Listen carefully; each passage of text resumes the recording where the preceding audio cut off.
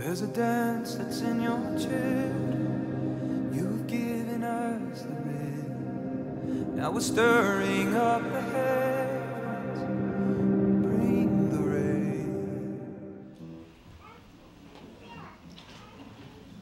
I heard the voice. I heard the voice of a prophet of our time. He said there's revival.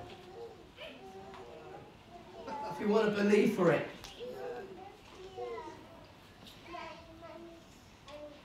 And you see the people of God display God's power. Can you believe it? Can you receive it?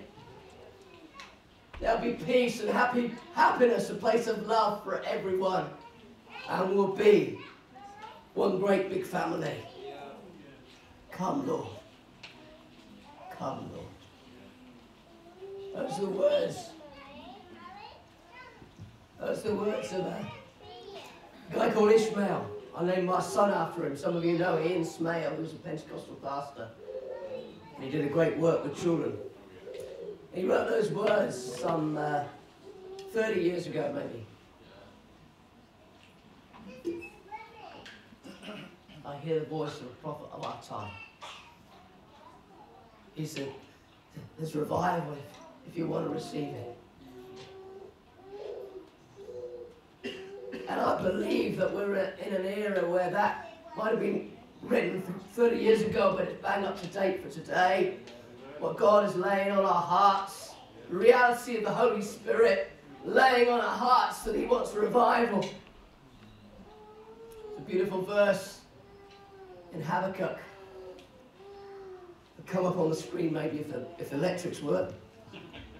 I'm old school, I am. Let me read it to you. Beautiful.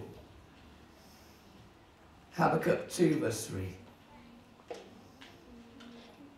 This vision is for a future time. It describes the end.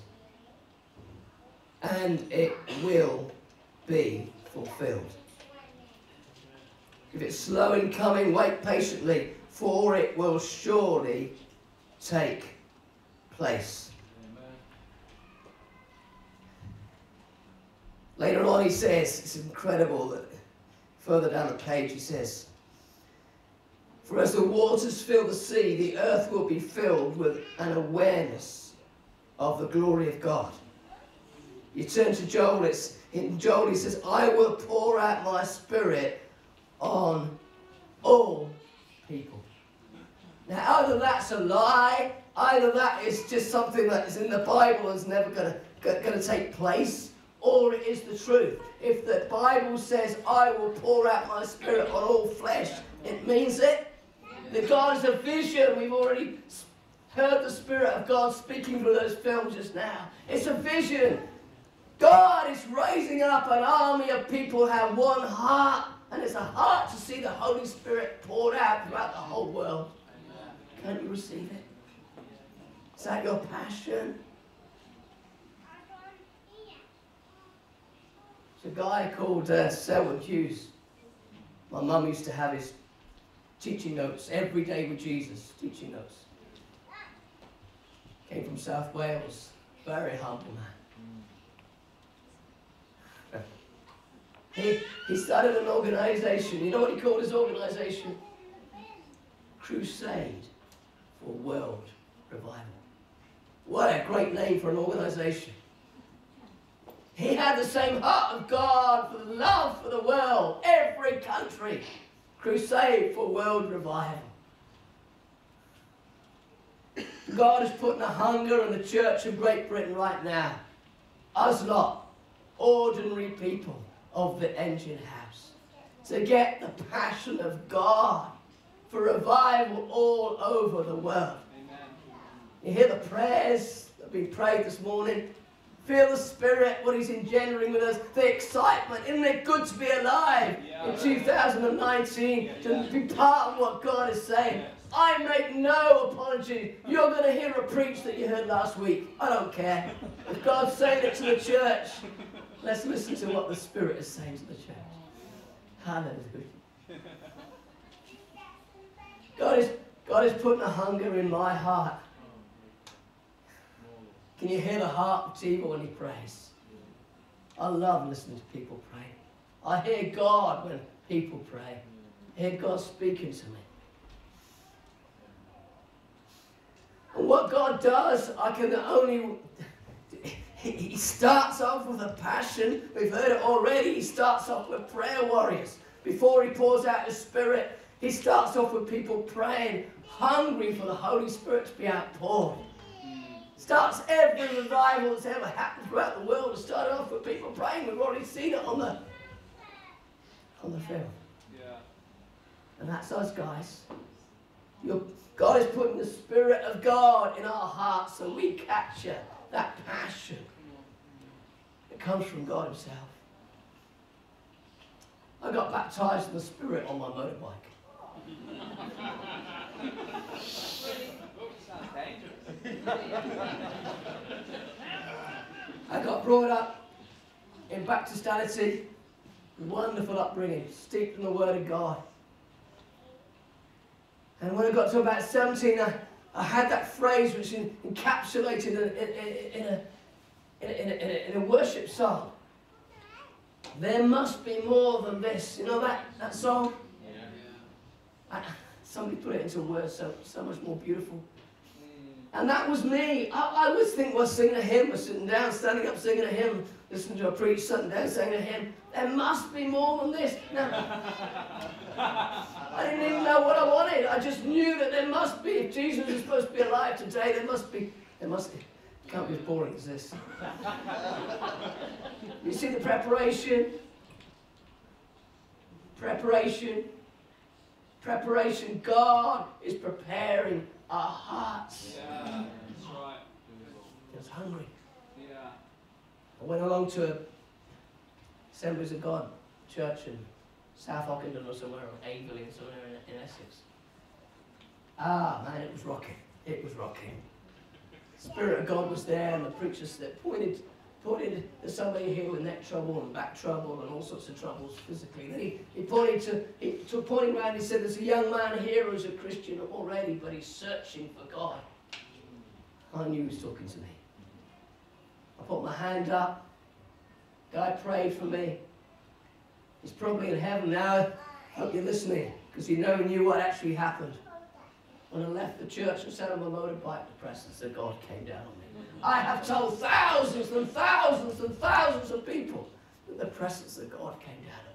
That's my testimony. When God touched me. But why did he touch me? He touched me because I was hungry. Yeah. He puts a hunger in our hearts because he wants to produce the effect. And there's a statement I want to say to you. That even if you forget everything I said today, please listen to this statement. I think it's from God. As much as I know God, I think it's from God. The statement is this, that God throughout history has used people that want him. So simple. Throughout history, God, the people that God has decided to use is the people that actually want him. Does that make sense?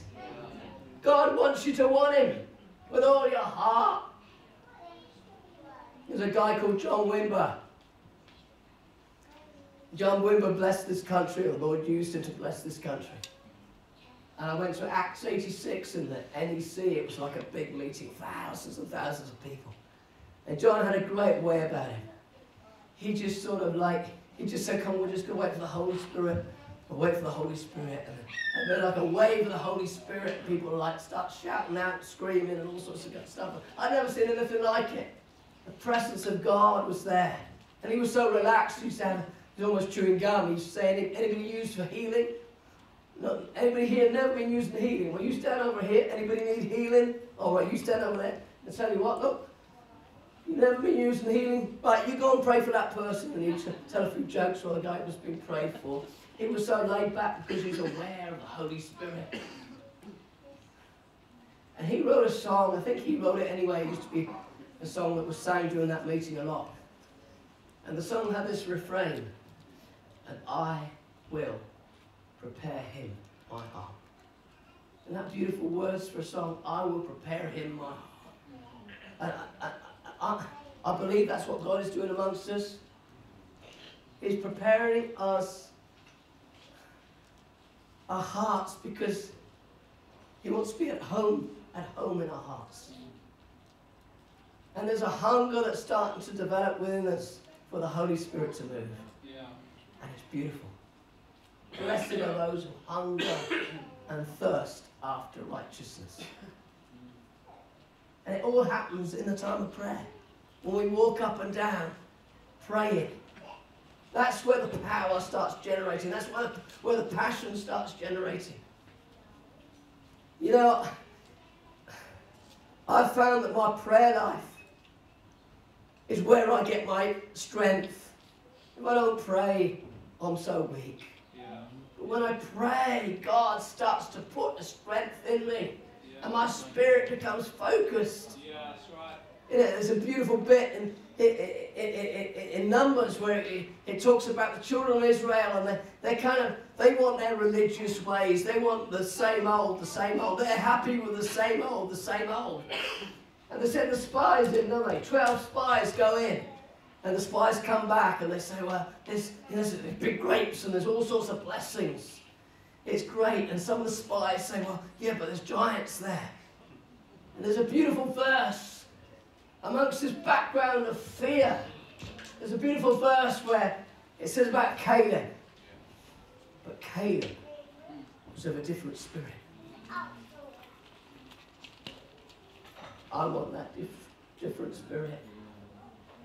I want to be inflamed by God's heart. Yeah. Wholehearted devotion.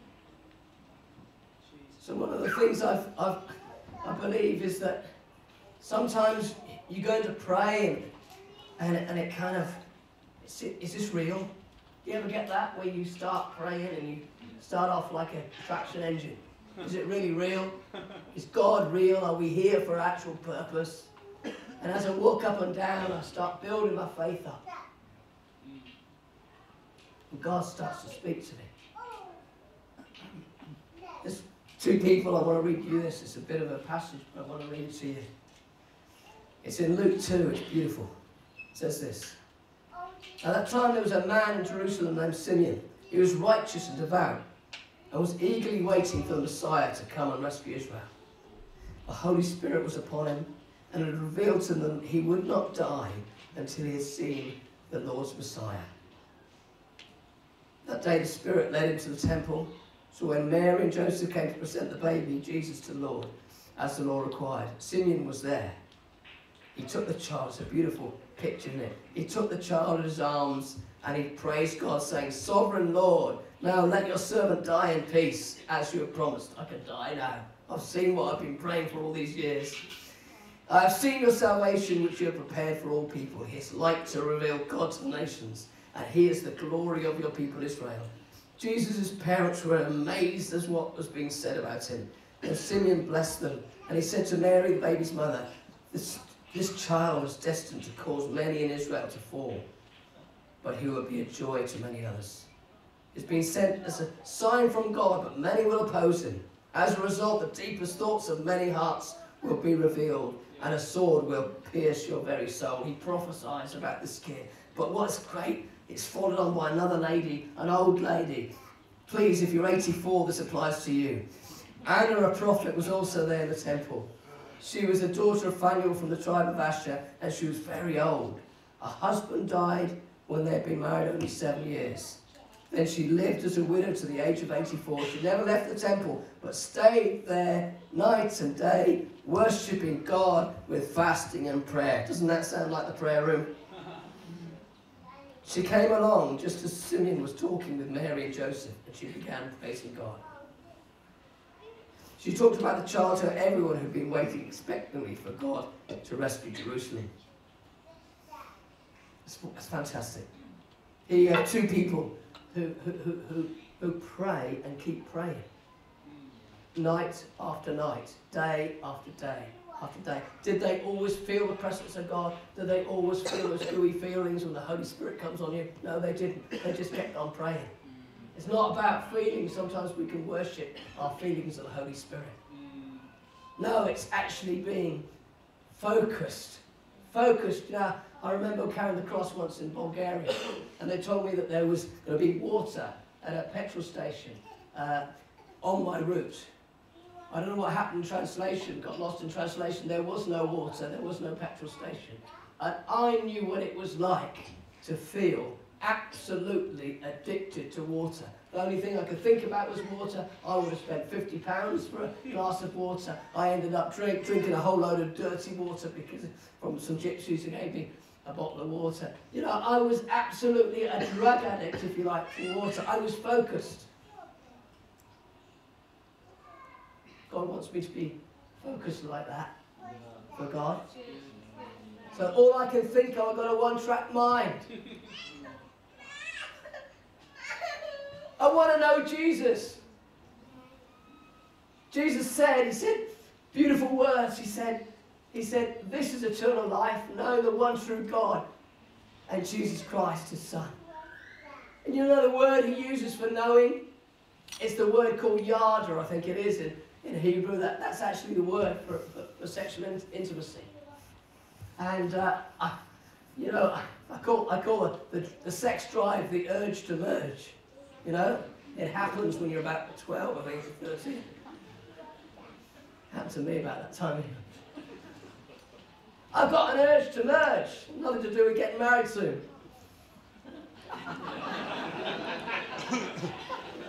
I've got an urge to merge with God, to know that intimacy with Jesus. And that's where it all starts, this hunger. You know, one of the things I've found about when you start being hungry for God, there's a humility that comes. Yeah. I've lived long enough to mix in Christian circles to see how the Christians do it, how the professional Christians do it. But I've witnessed things this year that has warmed my heart. I've seen professional pastors, guys that used to be bank managers and things like that, heavy-duty, respectable people. And I've been in prayer meetings at Truro where these heavies, if you like, they're not doing their normal professional thing. They're down on their knees and they're crying out to God, send revival, send revival. Guys like Matt Noble and Richard Kernow, these guys, send revival. Anglican vicars, send revival. God's doing a new thing amongst us. He's humbling us. Blessed are the humble. Blessed are the poor in spirit. Theirs is the kingdom of heaven. We've got to be poor in spirit. That means being poor in spirit, saying, God, I need you. I need you. Why does he want to pour his spirit out so much? Why does God want to pour his spirit out? Why did we have that prayer meeting just now? Starting to get to the fire of Jesus in our bones. Why? Very simply because God so loved the world. The reason why he's wanting world revival, he wants to pour out his love.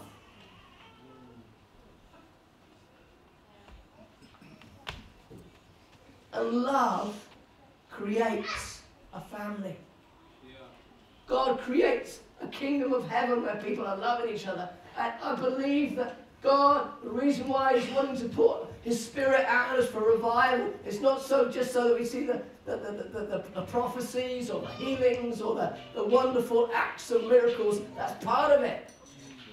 But the main reason why he wants to, because God is love, he wants to produce love amongst us. And that's what he's doing. That's why Tiva said, I'm going to be preaching on the family, on love. He wants a church, an engine house, full of love for one another. Yeah, help us, Lord. Help us. And I look forward to the time where people just phone each other up. I just thought I'd phone you to see how you're doing. I've been praying for you. I look forward to the time when people in the engine house, it's probably already happening, they just call on each other. I was just thinking about you. I thought I'd just call on you and just pray for you. Wouldn't it be great in the engine house if we had prayer triplets? Where people just find a couple of other friends and say, can I meet every week just to pray with you guys? Wouldn't that be powerful? Wouldn't that create a lot of love between us? Paul had a great insight into God. Paul writes a beautiful, beautiful phrase. It's a lovely phrase. We read it. Let me read it to you. It's beautiful. Don't just pretend to love others. Really love them. Hate what is wrong. Hold tightly to what is good. Love each other with genuine affection and take delight in honouring each other. It says, God blesses those who are merciful, for they will be shown mercy. This beautiful stuff. You know, the reason why I pray hard is that I want to love hard. And I just want to love everybody. And the problem is I don't. Honestly, I don't. Remember, I want to. Some people I don't love. But I want to. Remember being in India and there were people, Bangladesh I think it was, and people were all queuing up to be prayed for. It was great because it was a stomach problem or a head problem or a knee problem or a hip problem. I'm just saying, Jesus, heal him. In the name of Jesus, be healed. Next one, please. In the name of Jesus, be healed. In the name of Jesus. And you've got a whole queue of people, you know. The next guy comes, I look round, look at him. He's got half a face. He's got half a face. I don't know if he fell in the fire. I mean, it just looked something out of a Hollywood horror film. And I just gasped, and all my love went out the window, and all my faith for healing went out the window, and I've just got this guy with half a face looking at me. And I said, God, help me, Lord. And I just hugged him. I just hugged him, and he hung on for ages. I don't know if anybody had ever hugged him in his life before. And I cried, and he cried. God, give me that type of love. Yeah. You know, I want to see somebody, if somebody gets an idea to do this, please do it, please do it. I want to see somebody who will bring their camera to church and take a picture of every person. Because I want to see the photographs of people all around the prayer room so I can lay hands on you and pray you. And then I'll know who your name is. See, God does not want a kind of cinema type church. He wants a church that really loves one another. You know, when you go on mission together, that's when you really love each other. That's what God's wanting to do. He wants a homely church. He wants a humble church. He wants a hungry church. But he also wants a church who has higher thinking. What do I mean by higher thinking? In the Bible it says, in Ephesians, it says that we're seated in heavenly places. Now, what does that mean? You know, you get that picture of those guys up on the skyscrapers that used to work on the skyscrapers. Have you seen those pictures of those guys way up on the skyscraper? They're sitting on a kind of girder, aren't they? Eating their sandwiches. And it's kind of a visual picture. What does it mean that we're seated in higher places? It means that even though we're living down on this planet, God wants our spirits to be up there in heaven. He wants us to have the authority that He's got. Jesus said, all authority in heaven and earth is given to me. It's a beautiful verse. Let me just read it. It's another one. It's an Old Testament I came across. Let me just read this.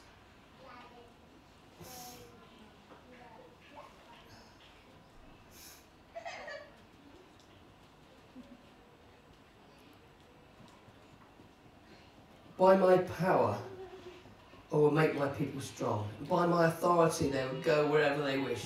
Isn't that beautiful? That's Zechariah 10, verse 12. By my power, I will make my people strong. By my authority, they will go wherever they wish. There's a new type of Christian that's been created in the prayer room. And that's a Christian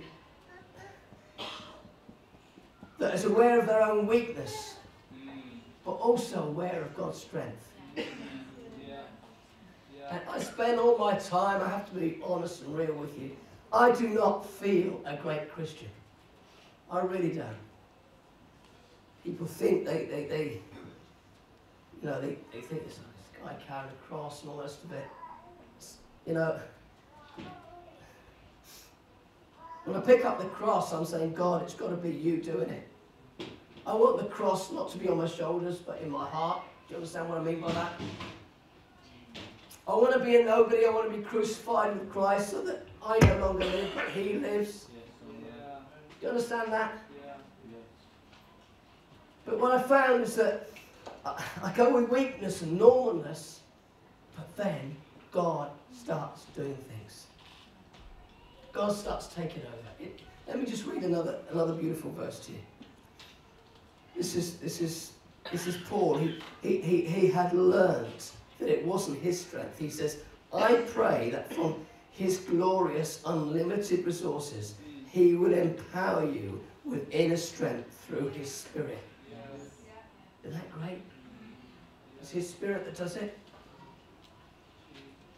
I've actually got Jesus living in my heart. I don't always feel it, but I have. And the Bible says it's the same power that rose Jesus from the dead that lives in me. You know that song that we sing comes from the Bible. And Jesus lives in my heart, and I have to trust that when God sends me out to share Jesus, that he is going to start sharing Jesus. It's his authority that we're working with. I got a mate called John Presley, a great guy. He's a Baptist pastor. He was driving through the streets of Soho and he crashed into this car. And he thought he was a Baptist pastor, he better stop. You know. So he stops and he gets out of his car, and the people that were in the car that he crashed into, they got out as well. The only trouble was they were about 6'5" tall. They were all dressed in black with dark glasses, and they stood round him. They were kind of security guys for some gangland guy. And he looks at them and he thinks, I'm going to get beaten up. But then he thinks about what is within his heart. Who is it that lives in his heart? So he says to these guys, do you realise who I am? They start looking at each other thinking, is he from some part of some? And he said, well, let me just put it another way. Do you realise who I work for? No, they're really getting a bit worried now. This is gangland. Then he says, I work for the highest authority in the land. I work for Jesus Christ. And as he says Jesus Christ, they kind of step back a bit, like when they went to arrest Jesus and he said, I am he, and the guards stepped by. There's a power in the name of Jesus. And they said, we're so sorry. We are so sorry. They said, look, can we come and introduce us to our boss? And they took him downstairs to meet one of these gangland bosses. And he started a ministry talking with gangland bosses. You know, they don't trust each other. They can't show any weakness. Well, they could show weakness to this Baptist pastor. And you see, John realized he was seated in heavenly places. And he realized the authority that is within him. He didn't feel it. But God showed him the authority. And you have that authority in you. You know, when people come for prayer, they want to be healed. I always try and look around for Steve or somebody. He's more anointed than I am. Come and help me. I can't pray for these guys. Andrew Giddings, he's more anointed than me. I'm always thinking, you know, another guy's more anointed, you know. It's Jesus that lives inside you. It's he that does the miracles. Hallelujah. You know, I used to hide behind great Christians. There was a great Christian I used to work with called Dougie Wilson, Scotsman. And he had a great testimony. He was a dope-smoking guy running around away from the police. And he was in Holland. And he got picked up by a mercenary soldier who'd become a Christian. The mercenary soldier witnessed to him and then dropped him off. And Dougie dropped down on his knees and said, Jesus, I need you in my life. And he went into the drugs cafe, started skinning up for his dope. And suddenly God revealed the darkness that he was in. What a great testimony. He was changed. I used to hide behind. I'd go on the streets with old Dougie. I like that because I could hide behind his great testimony. I got useless testimony. My testimony, I became a Christian when I was 6. It's hardly a great story, is it? So I used to hide behind this guy thinking, oh, we'll go to the pubs together. And I was going to a pub just near the Stockwell tube station where that guy was shot by the security staff, remember? they got the wrong guy. He was a Brazilian or something like that. You know, there's soccer in London. And we were going to go to this pub, and my mate phoned up and he said, I'm really sorry, pal, I can't come today. I'm going to a prayer meeting. I thought, oh no, alone again. I spent most of my life as an evangelist alone. It's good because I have to trust in Jesus instead of trusting people. So I go to this pub, and you can see I'm a pretty skinny guy. I haven't got any macho-ness to be able to sort of, you know, act as if I'm a hard man. I walk in the pub and everybody looks at you. You know that feeling where everybody looks at you? I feel 2 inches tall. I go to the bar and I order a Coke. That's even worse. They all look at me. And I stand there sipping my Coke, and I spend most of my life not feeling Holy Spirit, but sometimes when I do feel the Holy Spirit, I love it. I love the Lord. So I'm there drinking my Coke, and I'm starting to praise God. I'm saying, God, you're wonderful. God, you live in that high and holy place. Oh, God, I'm starting to get standing by the bar, and I'm praising God. I'm saying, God, you're great. You love everybody in this bar. Lord God, come on, Lord Jesus, come on. And then this bloke next to me talks to me, and he's a big fella. He's got a tattoo of an eagle on his neck. And he says, yeah, where are you from, then? What are you doing here? They talk like that, tough guys. It's got a name on it, Twix. So I said, I'm from Mitcham. He says, Mitcham? That's only 5 miles down the road. He says, it's hundreds of miles away. What brings you here? And what had brought me there? God had brought me there. So I said under my breath, I said, God. He said, what? I said, God. And he says, which God? Now, at that moment, the Holy Spirit came on me. I had a Mighty Mouse experience. I swelled up. I don't know why I said this. I never say this in my life. I don't say this. I said, the God of Israel. I don't know why I said that. The keys would be really paying. And he says, I'm going to stop you there, boy, because I'm a naughty man. You know what I mean by that? I've done time. People know me around here. And he said, you better not laugh at what I say now, but the other day I had a row with my girlfriend. And I came to the pub here and I said, God, what's it all about? What's it all about? And I put my hands up like that. And at that moment, he says, you better not laugh at me. And I said, I'm not laughing, mate, honestly. At that moment, he said, I had this experience. I felt the presence of God. I don't understand it, but I did. I got on the phone to the local vicar and I said, Vicar, I'm not drunk, I'm not stoned, but I think I've met God. He says, and I've been going for lessons. I've been going for lessons with the vicar to learn how to follow Jesus. And my girlfriend, she's changed as well. And she's going for lessons. And my brother came up to me the other day and he said, do you want to do a job? Criminal job? He says, no, mate, I've changed. And then he turned to me and he said, is that what you're talking about? And I said, that's exactly what I'm talking about. You see what I'm saying about the authority of Jesus? And he says, all these pamphlets on the table, my testimony pamphlet. And he says, what are these then? I said, that's my story about I met Jesus. Well, what are they doing on the table? Come on, let's give them out. Come on, let's give them out. And he gives them all around the pub, and nobody says no, because he's a big guy. I love telling that story, but why am I telling it? Because it's the same Jesus that lives in me. You know, it's the same power that raised Jesus from the dead lives in me. I carry Jesus, but you carry Jesus. And he's saying, will you spend this time of hunger? Will you spend it in your personal life? Will you come into the prayer? Would you get souped up on catching my heart? And I will humble you. Because it's only God that can bring revival, not us. Yeah. Keep going, like Simeon and Anna, keep going. Yeah. They kept on going year after year, because it's going to surely come. The Holy Spirit's going to be poured. And he is great, like that, almost like a rap song. I heard the voice of a prophet of our time. He said there's revival if you want to receive it. And you'll see the people of God display God's power. Can't you believe it? Won't you receive it? There's going to be peace and happiness place of love for everyone, and we'll be one great big family. I'm going to finish with a Bible verse. Beautiful Bible verse. Now all glory to God,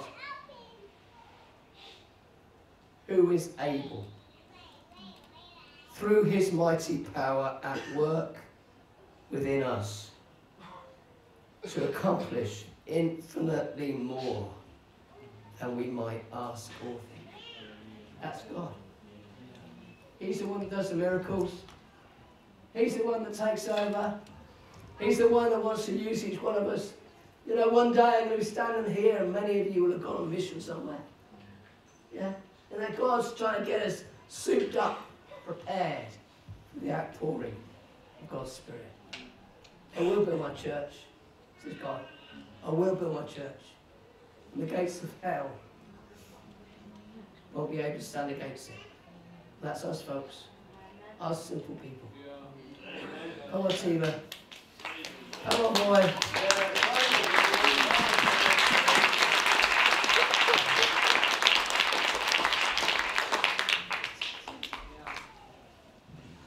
Thank you, Jesus. Come on then, let's respond. Let's all just stand. So the worship team back out, please. There's a dance that's in your children. You've given us the rhythm. Now we're stirring up the head.